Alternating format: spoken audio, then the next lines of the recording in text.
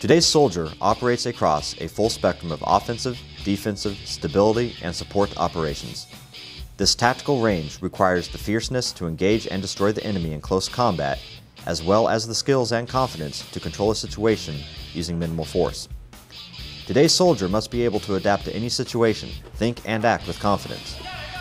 Modern U.S. Army Combatives instills that confidence through tough training that is both physically and mentally demanding. The Combatives program is designed based on lessons learned and best practices from the field, and it teaches skills for controlling situations whether a soldier is standing, moving through a market, or within the villages and valleys of the contemporary operating environment. The techniques taught and the training methods may have shifted, but they are based on behaviors every soldier learns in basic training and will carry with them through a lifelong military journey. When a soldier confronts a potential enemy, whether during an assault or simply gaining control of a non-combatant, his first step is to keep the subject as far away from him as possible. This is done by use of a post. It can best be described as a stiff arm in the same way that a halfback might stiff arm a linebacker as he attempts to stay out of his grasp. The second line of defense is the frame.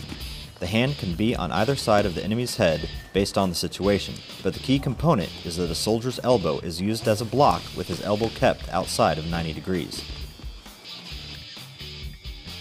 If the enemy manages to collapse the soldier's frame, the soldier will simply move his hand through the enemy's armpit, forming a hook, and place his head in a controlling position.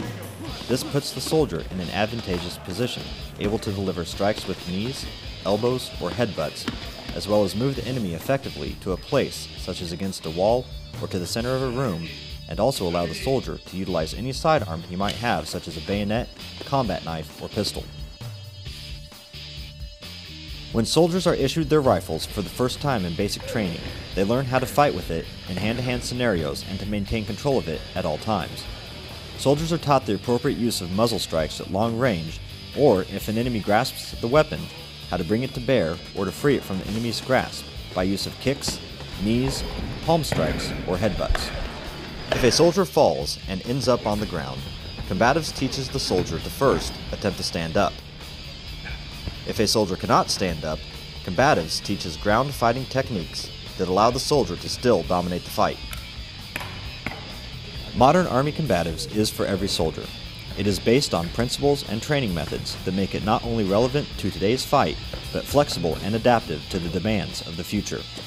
Combatives is not just for physical training.